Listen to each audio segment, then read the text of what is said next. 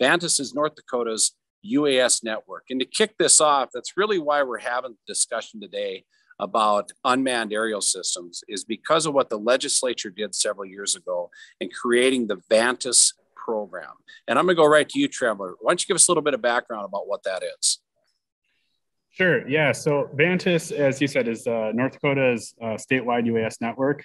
This is an initiative that probably started as just an idea maybe 3.5 years ago.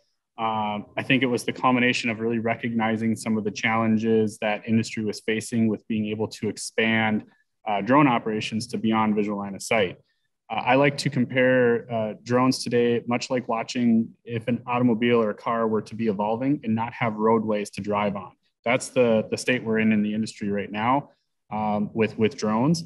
And so what the statewide network or Vantis is going to do is build that roadway for drones to be able to operate as they are intended. And that is to be beyond visual line of sight, miles away from the pilot who is controlling that vehicle, in order to provide or perform a function that is valuable to public and private sector use cases.